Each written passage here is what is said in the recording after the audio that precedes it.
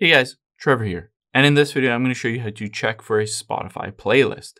It's pretty quick and easy, so let's jump right in. Now, let's open up the Spotify app here on your iPhone or Android.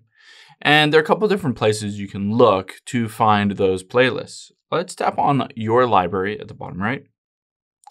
And then you can see at the very top left is playlists. Let's filter for just playlists. And you'll see another filter that says by you. These are playlists you created. And then by Spotify, these are playlists that Spotify have created, customized to you. So I can tap by you here and you can see a number of different playlists.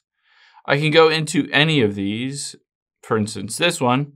And if I wanted to on here, I could tap the little person to share this specific playlist with someone. I could tap the download button. Of course, I could just tap play to start listening to it. I can also tap the three dots here and I can choose to edit this or delete the playlist, whatever I want. Now, let's say you didn't necessarily want one of your playlists. Maybe you wanted one of your friends' playlists. Let's just go back and tap on your profile icon at the top left and hit view profile. Now on here, you can see I'm following 45 accounts. I can tap on that. And let's say I go down to Aaron here. I can see his playlist as well. Just hit see all playlists and I'll be able to see any of his playlists, ones that both he created himself, as well as ones that Spotify created that he just saved to his library.